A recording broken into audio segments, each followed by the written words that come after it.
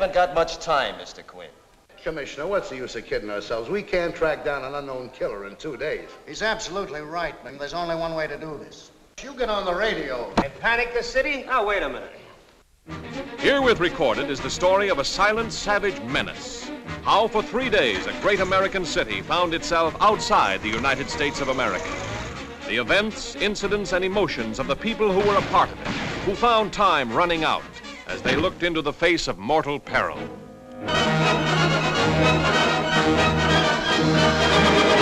I knew you guys were crazy. Wait a minute, Neff, wait a minute. Wait for what? Somebody else to die? You two men, listen to me. I've got something to tell you.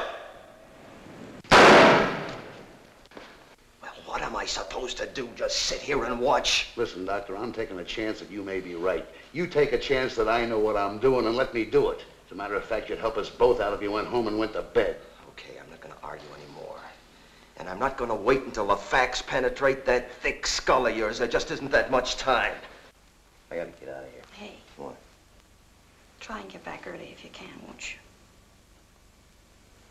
Yeah, I'll try. Where's the other man? All right, come on, get out of there.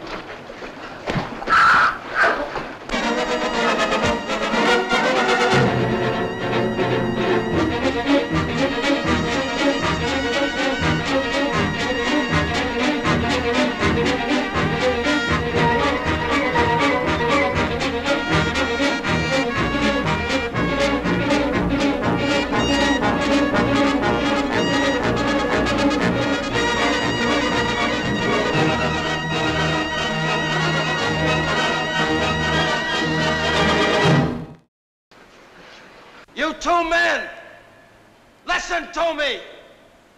I've got something to tell you.